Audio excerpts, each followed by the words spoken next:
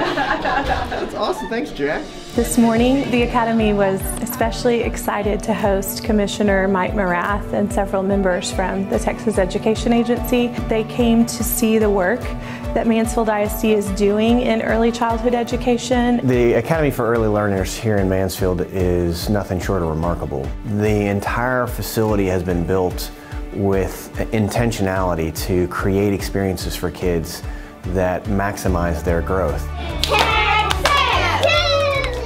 My favorite part was that I could see that he was excited to be here. He could see all the learning that the kids were doing in the classroom, and we were able to show him the great data of all the amazing things that are going on in our current pre-K centers. Everything here is constantly reviewed, it's constantly evaluated, it's constantly measured. This is not sort of just loving on kids, this is loving on kids with a very intentional outcomes orientation, which is exactly what we want to see to maximize the impact of education. I'm a parent of 4 very young children. I come to this environment and I immediately want my kids to be here.